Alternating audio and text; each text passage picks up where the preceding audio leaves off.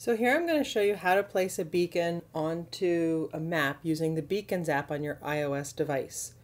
So first you open the Beacons app and log in, and you'll see the map of your venue, and then you tap on the Beacons icon in the upper right hand corner. It looks like a teardrop.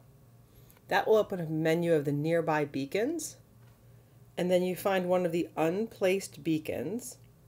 Tap on the green teardrop and drag it and drop it directly on your map. So in this case, I've just dropped this beacon into the lobby area of my resort. So on the name, I'm going to type in where it says unnamed beacon, I'm going to type in lobby and then tap on place.